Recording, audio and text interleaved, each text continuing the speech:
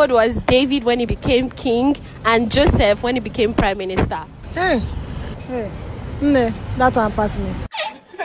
How old was David? No idea.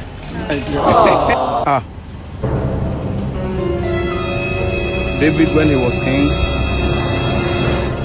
Can't remember. I also do not.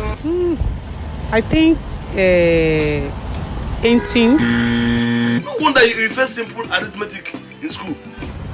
12. It was 25. Joseph?